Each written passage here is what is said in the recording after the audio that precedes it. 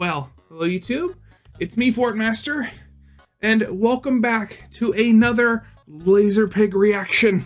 You know, I have to say this again, but for some reason, when I first subscribed to this guy, I was under the impression that he was going to be like JonTron, where he'd be radio silent for like half a year and then put out one really good video. But no, he puts out really good videos all the time. So today's video.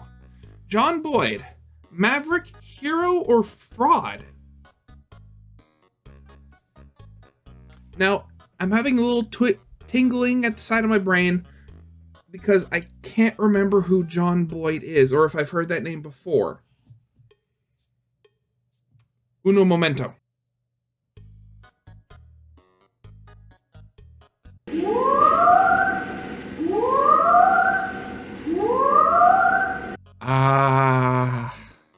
So this looks like it's going to be fun.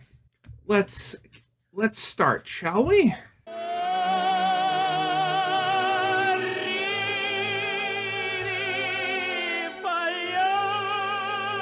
The delightful laser pig.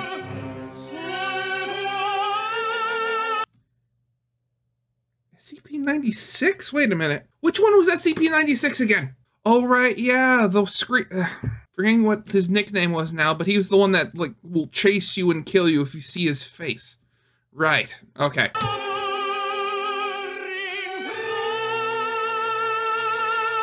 Yes, meme... Patrick...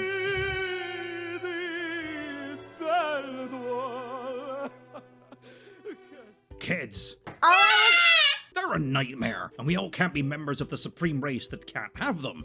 So what do you do when they're tearing up the walls and screaming when you're trying to do important adult things like take a shit or eat an entire rotisserie chicken? That's why I keep mine busy with new World of Warships, the latest and free-to-play naval PvP RPG SCP wargame available for free on PC. And World of Warships is an SCP. An amazing graphics set in a world where hundreds of warships of various makes, classes, and accurate questionable historical legitimacy beat the ever-loving crap out of each other. And just look at those water effects.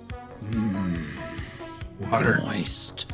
Nothing shuts these little goblins up faster than vehicular manslaughter with Titanic-sized warships, cruisers, submarines, aircraft carriers, Patrick Bateman in a canoe. I guess. Yeah. All of the essential oils, minerals, mini-minerals, and sheer raw lust for the power of naval supremacy that your body needs to grow healthy and strong. No one can resist the power of World of Warships. I'm lowering the containment field now. Oh, that's what they meant. Okay. But Professor Pig, I don't think it's working. Oh, for the love of...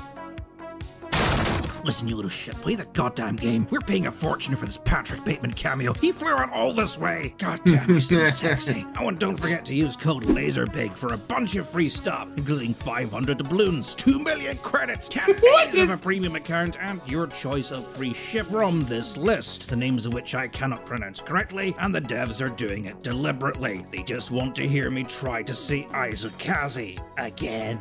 Play World of Warships. It's free and also now on console. So what's your excuses? I mean, what do you think? So click the link in the description and download World of Warships now. I mean, I don't know what your excuse is, Susan, because I know you ain't working on that novel you started over a year ago. We're all judging you for it. Anyway. And we're all judging you for it.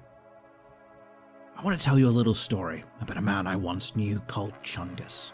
I used to play around a lot in the virtual world called Second Life. Yes. I know, hit the cringe alert. Like it was a different time, and my mental health was so far down the toilet it had a holiday home on that trash island out in the middle of the Atlantic. I met Chungus during my dabbles with the now deceased World War II combat community. From the first day I spoke to him, it was very obvious that Chungus was a person who led a very, very easy life. They clearly had no real life responsibility and absolutely no lack of free time, being that they were perpetually online. They also seemed to have a pretty sizable income and could easily purchase whatever in-game items they wanted for real money, including huge amounts of land, which if you've ever dabbled in Second Life should know is quite expensive. Yeah, for the normal sewer dwellers of Second Life, their day is spent waltzing around dressed like what a 14-year-old thinks an alpha male looks like, with a girl in each arm that has an ass the size of a literal Vauxhall Viva. Chungus, however, was not like that. He was a person obsessed with power, or rather the image of power. They were always present in formal military dress uniforms with an increasing number of medals pinned to their chest, and he would award himself graciously furnished offices in equally prestigious buildings such as French manor homes or even castles. And his favourite thing to do was to create military roleplay groups and put himself in charge of them, making Okay, so not about the military roleplay group, but the whole thing about, like, Second Life. Something just occurred to me that with a lot of these things with, like, NFTs we're seeing nowadays, and, like, you know, those, what was it, Earth 2 or whatever? You know, buy a piece of digital land with real money and then have the possibility of selling it later. At one point, didn't they say the same thing was going to happen with Second Life? Like, literally, there was... I think I remember seeing years ago now, there was an old interview with a couple who actually made it their job where they were Second Life realtors or something? Oh god, I can't remember now. But like, it's that whole saying, history doesn't repeat itself, it rhymes. Oh god. Sure, he was properly titled at the maximum rank possible. This even included referring to his own house in Second Life as a principality, to which he awarded himself the title of Baroness. Oh, I forgot to mention he was pretending to be a girl in all this. He also liked to roleplay as a Nazi, and had his own group styled after the first SS, with strict dress codes for all the avatars that joined his group, including the blonde hair, blue eyes trope, no furries, and you guessed it, white skin only. No furries, really. Okay, seriously. From just like the service level bits that I've seen, why are there so many Nazi furries? Like, seriously, do they honestly think they would fit in? As the leader of this group, he awarded himself the title of Führer, and built a statue of himself, naked of course. I've taken the liberty of censoring it because, just trust me on this, okay? Now all of that is pathetic enough, but for old Chungus here, that was never going to be enough. There was always another step, always another title he wanted. And for him, he was obsessed, utterly obsessed. The title of Best Fighter Pilot in Second Life. Now, there was no governing body that could actually verify who was the best fighter pilot in Second Life, but a lot of various fighter plane groups did run events from time to time, and Chungus joined them all, and lost every single time. And when he did, he would go off on these wild temper tantrums, rip the cords out of his computer and claimed it had crashed or frozen, or that his opponents were cheating. But no one really gave a shit.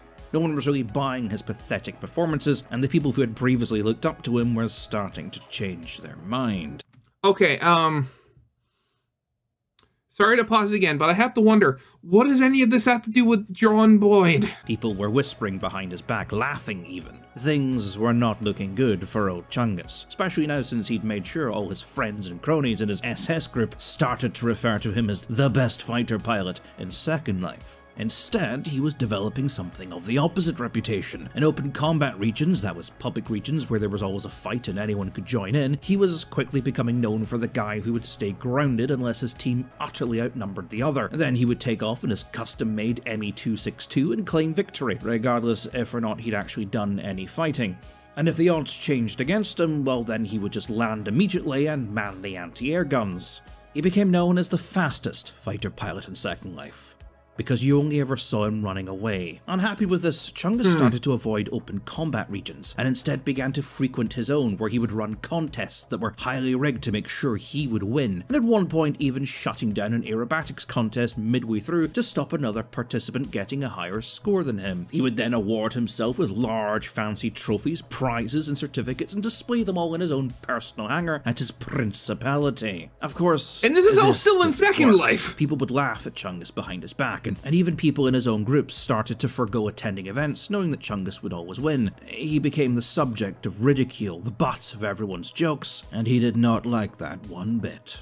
So instead, he decided to reinvent himself. Rather than make a fool of himself in public combat regions or obviously rigged contests, he would just instead not fight at all. Instead, Chungus became an instructor and began advertising his services as a trainer pilot to various fighter plane groups. And since training new pilots on the horrors of trying to fly in 90s technology Second Life was a job no one wanted, he was pretty successful at this. Here he came into his element. No longer required to actually fight anyone with skill, Chungus stayed in his gracious office writing paper after paper on techniques, formations, theories on combat, all of which sounded good in principle. The best part was, he never had to put any of these into practice, since the only times he would fly was when he was teaching newbie pilots who either didn't know how to dogfight or would fly by the book, meaning when he was mock fighting against them in practice battles, he would always know exactly what they were about to do, exactly how they would react to certain situations, because they would do exactly what he taught them. So even when he'd start off in a disadvantaged position, he would always win the practice battles, meaning a generation of new pilots getting into the community for the first time genuinely started to believe he was the best fighter pilot in Second Life. Now, as you've probably guessed, Chungus is not this person's actual name. I've taken the liberty of disguising this person's identity just because I don't want them being attacked on my behalf. But also you need to understand that all of these events took place more than a decade ago, and this person is still just as active on Second Life, still playing this role, paying huge amounts of money to keep up the visage because they have no life. This is it for them. This is all they have. And their greatest fear is that one day it all just stops working, or that Second Life just shuts down and they just slowly fade into obscurity. Which is going to happen. Second Life is not going to outlive Chungus, and I'm honestly surprised it's still around today. I mean, the only reason it has an active population is because it's now inhabited by thousands of lonely boomers pretending to be teenagers. So why tell this story? Why regale you with the story of Chungus? Something that is not particularly unique to the cringe circus of Second Life. Why bring attention to someone so undeserving of it? This is John Boyd, largely considered the leader of the fighter plane mafia. He was a veteran of the Korean War, a flight instructor at one of the most prestigious US Air Force flying schools, a respected officer, was buried with full military honours, and is widely considered not only a highly influential man, but to some, a national hero. He was also the inventor of the ODA loop, something the Air Force is still obsessed with. And over the next year, I will be producing content that calls into question the validity of some of his claims and certain aspects of his career. Now, it's not my intention to rob this man of his legacy, certainly not through any action of spite, or because of his association with Pierce Bray, someone I've spoken about previously. I genuinely believe what I will be saying is correct, and as a historian, I feel I have sufficient evidence to back up what it is I'm claiming. See, pretty much everything the public knows about Boyd comes largely not from historical record, but from his own claims and the claims of his friends and colleagues. This one book written about him has been the foundation of a large number of myths, not only about Boyd himself, but about the fighter plane mafia in general. It's from this book that we get the story of Spray's involvement in the A-10 program, as well as Boyd's personal claims that he was the main influence behind the core design of the F-15, and that he and the fighter plane mafia campaigned for a simpler fighter that would eventually become the F-16, that the Air Force would ruin it by forcing it into a ground attack role. And it's here we found the foundations of the main critics behind multi-role aircraft, and why so many people even today think it's a stupid idea. And almost everything in this book is completely made up. It was written after Boyd's death, and its publication was largely a PR stunt by the fighter plane mafia to promote their own image. The image of them being the backroom whiz kids, the rogues, the radical team quietly trying to tackle the bureaucratic monster and corruption that was the Pentagon's military procurement program. Whereas in reality, they were the corruption they claimed to be fighting. They were the people with the token desk jobs being paid exorbitant salaries at the taxpayers' expense because they had friends in high places who could keep them there. They were the people wasting time and millions, possibly billions, in taxpayers' money trying to fund the development of an aircraft to benefit their own careers at the expense of what would be actually required in the field. And the only real question is if or not they were fully aware of that and were doing it with purpose, or if they had truly deluded themselves into believing that World War I style dogfights with jets really would be the future of modern aviation combat. I think we're just going to ignore the fact that he said World War I dogfight. Wait, no? Boyd is a military veteran, but he is not a combat veteran. He never saw combat, never completed a full tour of duty, and was whisked away to be an instructor at Nellis Air Force Base, or possibly a student who rose to the top of his class so quickly and was so brilliant they said, "Hey, you should be teaching the class," and asked him to remain behind as a professor. Some sources disagree. Point is, as anyone in the Air Force will tell you, that doesn't just happen to anyone. If you want a prestigious position like that, you have to know people. And Boyd, well, he knew people. People that got him into that comfortable desk position long before he could actually ever see combat. Like our friend Chungus, he would remain in perfect safety, writing theories upon theories, knowing that he would never have to actually put them into practice himself. Like Chungus, the only time he fought was in training battles against trainee pilots, who had all learned from him what to do, meaning their actions were always easily predictable, meaning Boyd would always win, even with a disadvantaged starting position. And like Chungus, this earned him a favoured reputation amongst the Air Force pilots who he trained. But unlike Chungus, the pilots Boyd trained would eventually see action in Vietnam, where the Air Force's performance was somewhat lackluster. And I find it a somewhat large coincidence that in Vietnam, the supposed best fighter pilot in the US is relegated to a desk job as the vice commander of an electronic intelligence gathering force. His service goes undecorated, and he returns to the US after just a year. What's most interesting is when the 56, Boyd's group, is later returned to the US to learn to fly fighter aircraft. Boyd, who you'd expect to be in the perfect position to train them, being a fighter pilot trainer, is not among them. You see, a huge mythos around Vietnam exists. A massive part of that comes from the fight-to-play mafia, who have created an endless narrative that has found its way into books and films and documentaries, and even into the public mindset. That it was the lack of guns on American fighter planes and the dependency on missiles that led to the Air Force's lackluster performance. This is not true. The American planes all had guns already installed, mostly on pods along the wings, and even if the integration of a dedicated nose cannon onto the F-4 did prove a significant change, it does not explain how the Navy's F-4, which never received that nose cannon upgrade, also began performing better at around the same time. Because in reality, it had nothing to do with guns or missiles. It was all down to training. Lack of pilot training, ground crew training, even the maintenance of the missile systems themselves, and the strict, unflexible doctrine that they had to be used under had been the major factors of the US Air Force's lackluster performance. Now, I'm not blaming Boyd specifically, but I do suspect from his reputation and general attitude that he was part of that big ego culture of "we know better" training instructors, which the Air Force had to almost completely wipe out and start again from scratch. I'm sorry, what's going on here? The Navy had to completely replace with their own now famous Top Gun program. I'm not saying Boyd alone was responsible for this culture, but he was part of it. And potentially, if he had trained his pilots to beat him in combat rather than using them to show off how good he was. Wait a second, I just thought that thing with the talking cannon stuff, was that an MS3? Was that an MS3K 3000 reference? Maybe they would have performed just a little bit better. This is potentially the reason why Boyd is not invited to form part of that new training structure, why his theories have remained largely theories, and why he has a seemingly token position in Vietnam, and why, like Burton, he is retired in his prime. But of course, that would discredit the basis of the fight-to-play mafia, the idea that Boyd was part of a culture whose theories on how fighter aircraft could and should be used, a culture that trained pilots to stick to a strict doctrine and fill in the blanks with "trust your instincts." Use the Force, Luke. Which all completely fell apart after its flaws were exposed in actual combat, would mean that their founding father, their leading champion, could almost be described as a fraud.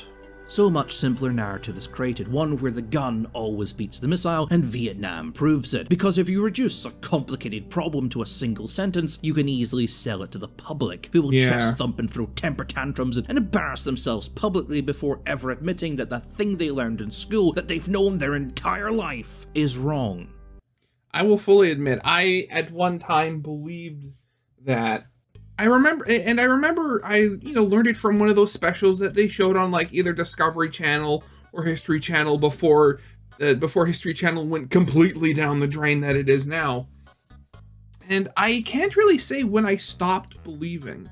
It was just sort of something that faded away with time with me. Though admittedly I never did the whole chest bumping thing and tapping online because I've never really been into that sort of thing. I'm painting a picture here, but I don't think Boyd was some sort of evil spectre. He was a good man, and I fully believe he had the best of intentions, and honestly believed he thought he was doing some measure of good. But he was a very headstrong individual. He had a short fuse, he had no tolerance for people who disagreed with him, he had a massive ego and could never see the flaws or failings in his belief, and most importantly, he was wrong.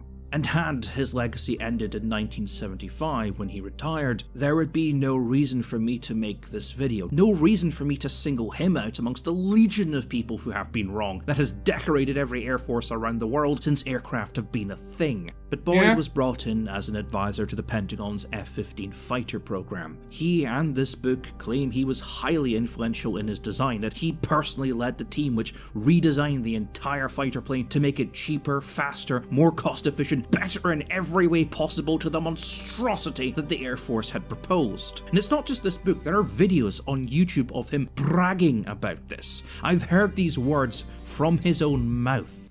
We came up with a 40,000-pound airplane with a 1.1 thrust-to-weight ratio instead of 0.75. Wing loading is 65, and I forget, and after a number, but a lot cheaper. And they had one that really, a real Hummer, and that became the F-15. And to be fair, he is partially correct. The Air Force did design a billion-dollar monster that would have never worked. But they knew that. They knew it wouldn't work, hence why they brought people like Boyd in. And Boyd would always maintain that his redesign would go on to become the F-14, while his later redesign into a lightweight single-engine fighter would become the F-16. And it is here that I lose my respect for Boyd. It is here that I question what I said earlier about him being a good person, because it is here I know he is lying. Boyd's contribution to the design of the F-15 was not a blueprint. It was not a new fighter plane, it was not a team which went on to design the F-16. It was a computer model that showed how control surfaces could affect flight characteristics. Oh, really? That was it. Boyd's proposal for a single-engine subsonic fighter with no missile hardpoints and fuel that relied entirely on external drop tanks is what caused the Navy to quit the program and design their own jet, which would become the F-14. Oh my god, I can't. The number of times I've heard that, like, no missiles, no, external fuel tanks. It's all pain.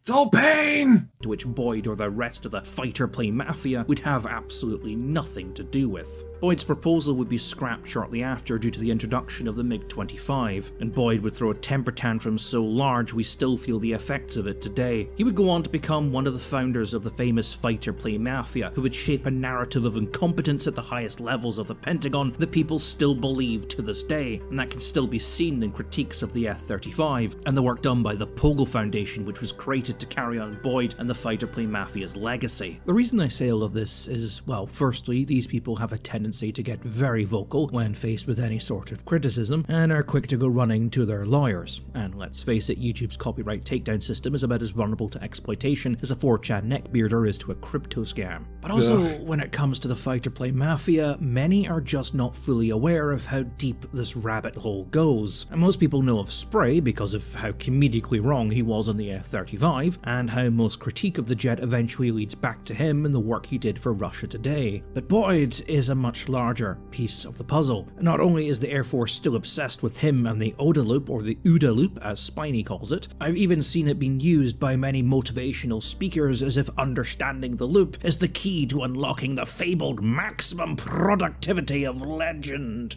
Ooh. And I'm sorry to say, US Air Force, I like you, but there is a reason that the OODA loop sees very little to no reference outside of the Air Force in spite of its proclaimed wide-reaching applications, and that is because the OODA loop is complete gibberish. It's the most complicated and convoluted way of saying monkey see, monkey do ever created, and its technical definition changes drastically depending on who you ask. But at its core, it's not actually wrong. Humans do think like this, and Boyd's intention of using the loop to understand how to get into the heads of enemy fighter pilots does have merit as an idea.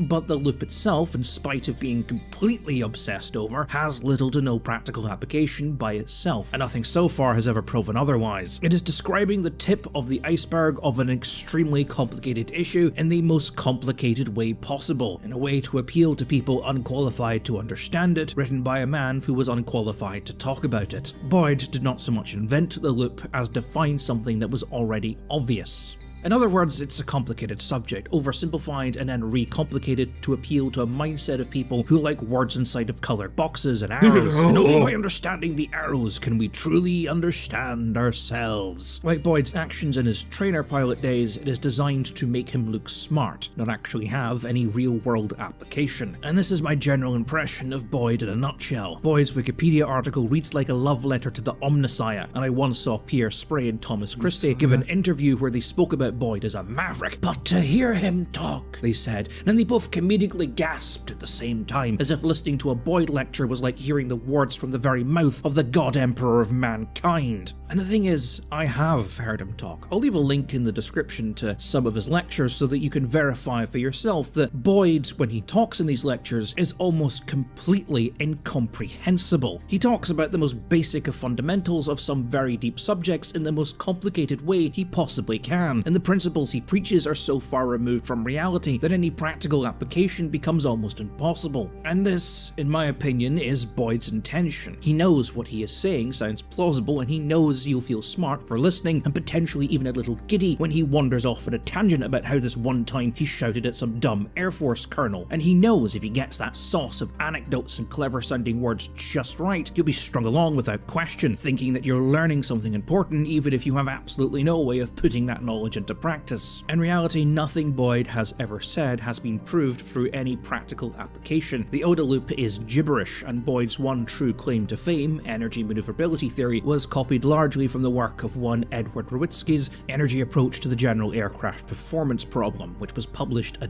decade earlier. In short, most of what Boyd is known for is a repackage of other people's work presented in a simplified way that appeals to people with limited to no understanding of the subject, and in my own opinion does little to simply prove how smart Boyd thinks he is. And this is evident in the way in which he presents lectures, talking in extremes of length, refusing to simplify or explain, and berating anyone at length who fails to understand him. The work of turning Boyd into an almost religious icon of the reformist movement came at the hands of one William S. Lind, an alleged white supremacist who is credited as the major spokesman behind cultural Marxism, a conspiracy theory that proclaims German Jews are secretly working to undermine the ethics of American churches and schools. He wants— Wait, seriously? The only thing I'm going to say is, why is it always the Jews? I mean, if you're going to hate an arbitrary group of people for literally no reason to me, can you at least try to be like original? Like, why not pull an Austin Powers and hate the Dutch? Nobody hates the Dutch. It's completely untilled soil. I mean, if you're gonna look stupid anyway, at least try to, you know, look credible while doing it. No, that doesn't really work at all. I have no idea where I was going with this. I'm sorry. Wrote a book called Victoria, a novel of fourth-generation war, in which a self-insert character along with a group of Christian Marines leads an armed resistance against the said Marxist Jews as the federal government collapses around them. I wonder what he was doing on January the 6th. But back on subject, Boyd is somewhat of a difficult person to evaluate. His works are so far removed from any practicality, and objective analysis of them that is entertaining enough for a YouTube video is almost impossible, and Boyd's own attitude makes understanding them even harder. His works on the F-16 is largely credited via word of mouth and anecdotes from his friends, and is ultimately overshadowed by his temper tantrum on the F-15 and his demands that the US switch to human wave tactics of F-5E Tigers. The reformers are a rabbit hole that go much deeper than her sprayed at a funny, which is the rhetoric you typically see in the growing anti-reformist crowd. And in the new year, I do plan to dive down that rabbit hole, which for me is going to be a very fun journey. Note the sarcasm in my voice. So if you wish to come along, there is a button for that. But before I leave, I wish to apologise. Many of you have noted a somewhat lack of content recently, and that's because I'm moving house, and city, and country, which is a very lack of content. What was I saying at the beginning of this video? Long and stressful process. So thank you for bearing with me. Normal scheduling, outside of someone trying to sue me, will resume in the new year. Have a fantastic holiday, depending on which one you celebrate. And if you don't celebrate any, have a fantastic bottle of wine.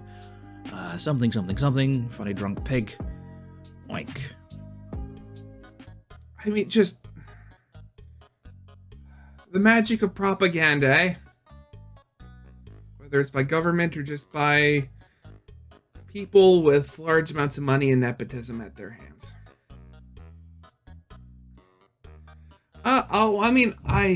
I for one am going to be looking forward to those videos, very much so. Yeah, nothing else really to say here, but yeah, I hope you guys liked. If you did, leave a like, subscribe if not. Original, it will, as always, linked in the description, and I'll see you guys next time. Goodbye.